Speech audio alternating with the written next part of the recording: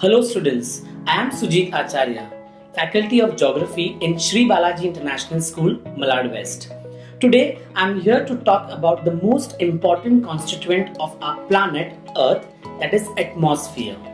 Children, do you know that the air we breathe in, the calm breezes by the sea, the rustling of the leaves on the trees, the clouds that you see in the sky, and the waving flag in your schoolyard, and even the sunshine that you feel on your face, these all are the results of Earth's atmosphere. The word atmosphere is derived from the two Greek words, that is atmos meaning vapor and spira meaning the ball. Thus, atmosphere is a layer of gases surrounding the planet. It is composed of 78% of nitrogen, 21% of oxygen, 0.9% of argon, 0.04% of carbon dioxide and many other gases in trace amount.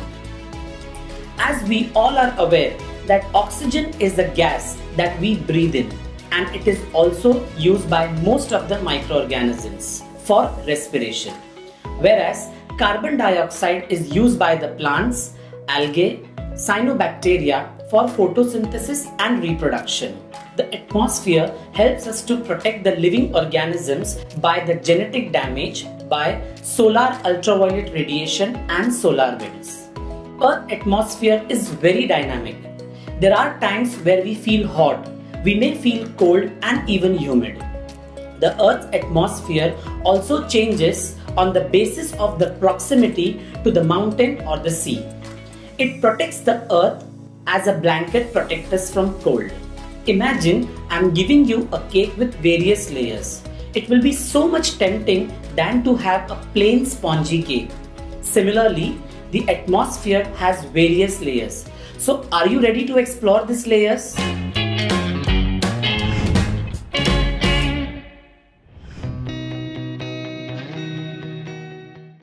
The first layer of atmosphere is the troposphere. The troposphere is a layer which is very densest layer, and it is also one of the closest one to the Earth's surface. It acts as a blanket to the Earth's surface, and it also helps to trap from the extreme level of heat which is provided by the sun. It is the lowermost layer of the Earth. It's warmest near the Earth's surface as the sunlight heat passes through the air, heats the land and sea. The land and sea in turn warm the air directly above them. For example, as the students in a class aren't of same height, so the troposphere varies from equator to the poles. At the equator, the distance is 18 km higher, and at the poles it is 8 km high.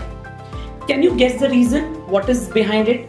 It's just because the spherical shape of the Earth. Now another example, I have two blocks. One is made up of wood and the other one is made up of iron. Both weigh 1 kg each. If I throw these two blocks in a tank full of water, which one will sink first and why? Obviously children, the iron, because iron is heavier than wood. Similarly, oxygen is a dense gas. As a result, it sinks down and go closer to the Earth's surface. That is why mountains require oxygen cylinder due to the lack of oxygen in higher altitude. The concentration of oxygen and water vapor is responsible for the weather phenomena that occurs in the troposphere. For example, when we travel in a plane, we see the layers of clouds below the plane when we sit near the window side. You know why? Because the formation of clouds and the weather phenomena occur in this layer itself. Children, have you visited a hill station like Shimla, Manali or Mahabaleshwar? In this region, you will find the temperatures are very low. And these phenomena responsible for the temperature is called as NLR, which is normal lapse rate.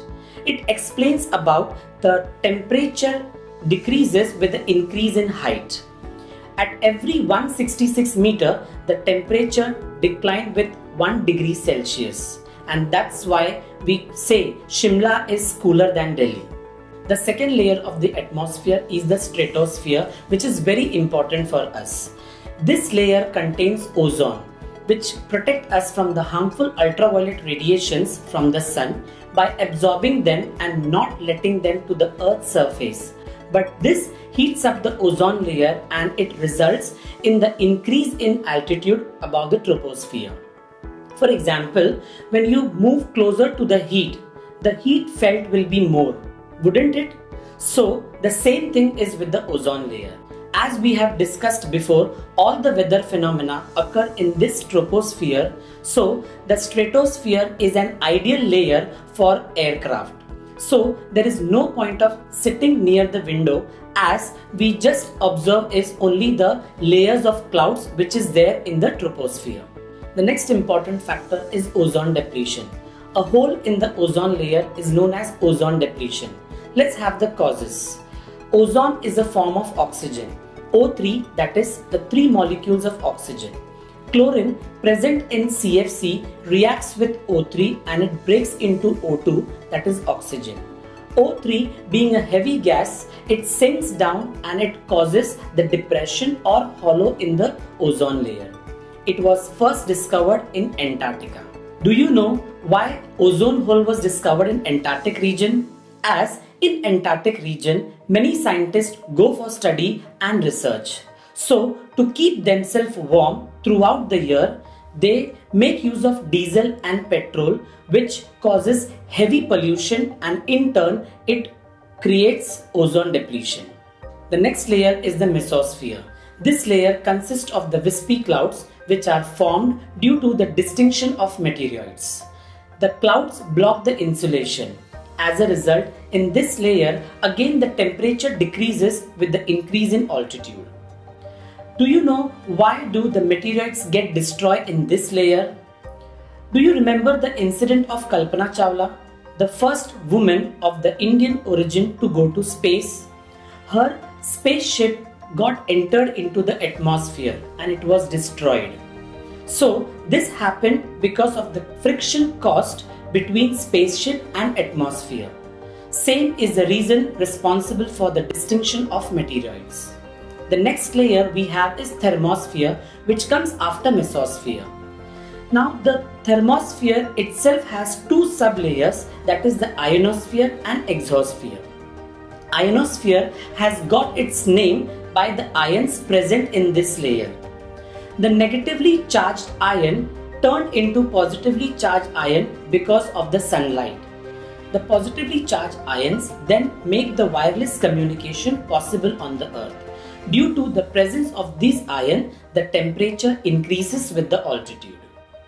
Now we have the last layer of atmosphere, that is the exosphere. Exosphere is the outermost layer of the atmosphere. It is made up of hydrogen and helium. In this layer also the temperature increases.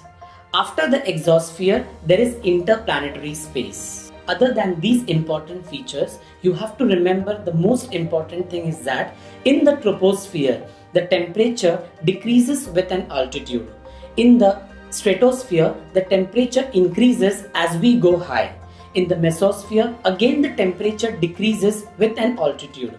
And in the thermosphere and exosphere, the temperature reaches to the maxima. That's all for today's masterclass. For more such videos, stay tuned with Mind Wars. So want to be the first one to know about the videos on Mind Wars YouTube channel? Hit subscribe and click the bell icon. And remember one thing, knowledge increases when you share. So like, share and tell your friends about the video. Thank you.